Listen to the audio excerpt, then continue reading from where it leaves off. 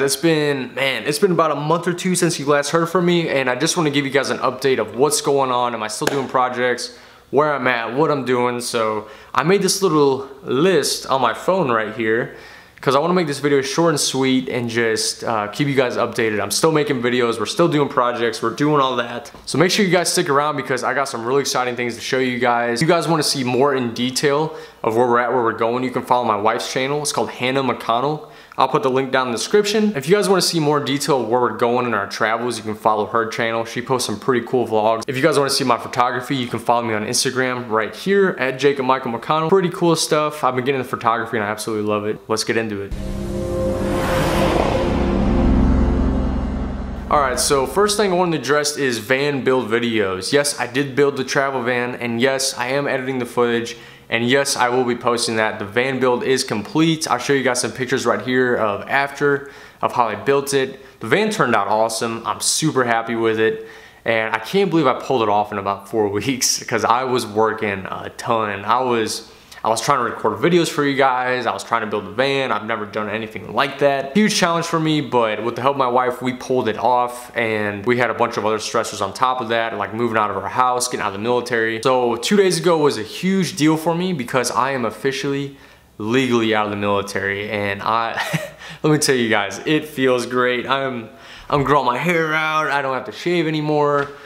Life's good. I just feel so free, and I've been thinking about making a video about my time in the military and what I did in the military. If you guys want more details on that, let me know. I'd be more than happy to make a video, especially for you young guys out there. If you guys watch me, maybe you're thinking about going in, maybe I can give you some advice, some pointers, what I would do differently or what not to do. So I'm officially free now, no longer government property. Life's good. Let's see, why haven't I posted a video in a long time? I had 4 weeks to build the van. I went to Houston, grabbed it, drove back the next day, started the next day working on the van. I had 4 weeks to do it. That third week, the moving company came early, packed all of our stuff. I had to move in with a buddy for about 5 days. And if you're watching, I really appreciate it. Thank you so much. But luckily, we were able to finish the van at our buddy's house, and we left from our buddy's house, and our first stop was Nashville. I'm not gonna go into too much detail about Nashville and driving our van there. The first place we slept was Nashville Airport, and it was weird at first, but you get used to it on the road. You just have to find safe places to park, and it's just something you gotta get used to. It's something different. So I've been going a lot of places in the country, and I love photography. It's something I've got into over the past year, and I've been brushing up on my skills with it. If you guys want to follow my photography on all these places I'm going, you guys can follow me at Jacob Michael McConnell. I'll put the link right here for you guys. I'm always posting stories, giving you guys updates of where we're going, what we're seeing. And I'm about to tell you guys, we've seen some cool stuff so far. And we're not even halfway done with our journey. So our first stop was Nashville. Nashville was pretty cool. It wasn't really my cup of tea. I love country music, however. It's not my favorite kind of music, but I like it. But Nashville, I guess the van journey, I just imagine us going to all these cool sightseeing places. I wasn't really expecting to go to big cities, but it's something we kind of agreed on. We wanted to go see it because I've never seen it before. It was pretty cool. A little too touristy for me and loud. Not really my cup of tea. It was pretty cool though. Johnny Cash Museum, I would recommend. If you're a huge Johnny Cash fan, go to the Johnny Cash Museum. You'll love it. But you gotta pay 25 bucks to get in. It costs 50 for my wife and I to go in. And we were just, it was kind of lame. We love Johnny Cash, but we were like, it took 10 minutes to get through and wasn't all that. So that's some advice for you guys. So after Nashville, went to Kansas City, and we spent some time with my in-laws and their family and just kind of relaxed for 5 days. We kind of decompressed from all the moving, all the van building. After Kansas City, we took our travel van and we went to Colorado. Our first stop in Colorado was Estes Park, and Estes Park, beautiful place, right next to a national park, and you can see elk, moose, all the wildlife, you name it. I got so many cool pictures there, and I mean, I got like 20 feet away from a full-grown elk. Super cool, man. Well, actually, in Colorado, from there, we went to Aspen. If you guys know Aspen and Dumb and Dumber, that's where they go. It's like that big fancy place where everybody skis. Aspen, I mean, the drive to Aspen, beautiful place. I've never seen anything like it before, and just to see it with my own eyes, I was like, wow, man. The leaves are all changing colors. I've just never seen a town like that before. Super cool. So definitely recommend going to Aspen. The only thing about Aspen is people can tell if you're an outsider because there's a ton of money there. Like celebrities go there and everything. So just be prepared to deal with people that, you know, are on that high horse, you could say. But there was some nice people there. We ran into some nice people.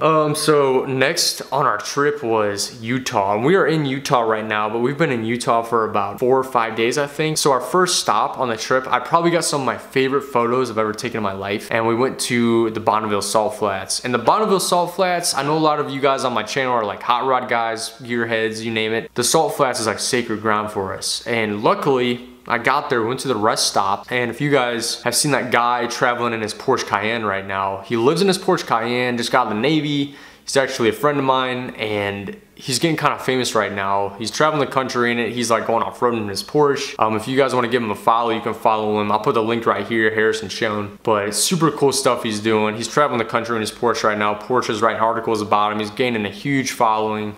He's just doing something different that nobody's ever done before, and you gotta respect it, man. Super cool. Anyways, back to the Salt Flats. I got out to the Salt Flats, and I texted him like, hey Harrison, dude, like, I'm at the Salt Flats, where do I need to go? And he texted me a whole map, like, you need to go to the Speedway, the actual Speedway, because the Speedway is a sacred ground where they've been setting records for 100 years now, even longer, I think. I don't know, but so we got out there and we got super lucky because it just rained and it looked like a mirror. Like, I've never seen anything like it in my life. It was just mind-blowing. Like, you could not differentiate the sky from the ground. It was just insane. I've never seen anything like it. So if you guys are going to Utah, if you're going to the Salt Flats, make sure you go right after it rains if you can, because wow, man, I've never seen anything like that in my life. So after the Salt Flats, we went to Bryce Canyon. It's almost like the Grand Canyon. Again, I've never seen anything like that in my life. It was beautiful. Like, just the size and magnitude of it, it didn't even look real. It was super cool. Let's see. So we also drove through Zion National Park, and we didn't really feel like hiking Zion. Like, you drive through the whole thing and you kind of get an idea of what's there, and we didn't really feel like going back. So where are we at right now? We actually cheated a little bit and we got a hotel for 2 nights because we needed to shower. We haven't showered for like 5 days because we usually shower at Planet Fitness, and there's no Planet Fitnesses here. So we got a hotel for 2 nights. We just need to rest up, make some videos, edit some videos, and just kind of recuperate. So next on the list, when will the trip end? When is the trip going to end?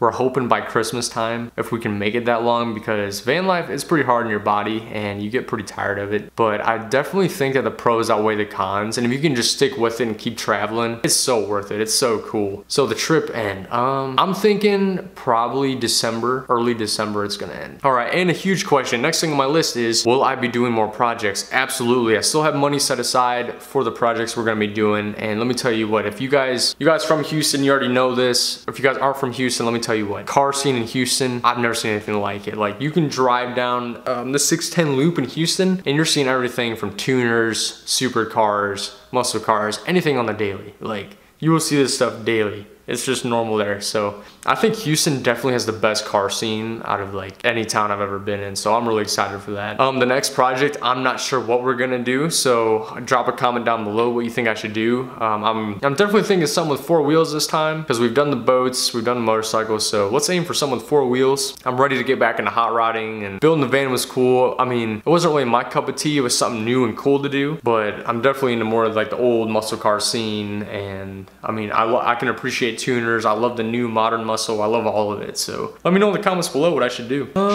So I kind of already talked about it, but next on my list is the challenges we're facing on the road. I'd say the biggest challenges is affording gas out west. Gas is super expensive right now. You guys know why. I'm not gonna get into it because I'll probably get my video flagged. All right, so definitely gas, finding a safe place to park. It's kind of nerve-wracking at first. I'll say another big challenge is having food to cook and just creating a meal plan and getting in a routine in the van. Our whole lives we grew up in a house and we really don't know like how to adjust to van life or living in a van or like normal stuff to do. So it's kind of stuff you just gotta learn on the road. I remember our first day leaving, I was like, man, we just gotta rip the band-aid off. We gotta do it. And that's kind of what we did, and we've been figuring it out on the road. But I think I do need to put more batteries in my solar system because the batteries don't last long, and it may just be that I bought Walmart batteries, but they are deep cycle and they do the job for now. But I might install better quality batteries in the future. All right, so next on the list is van life.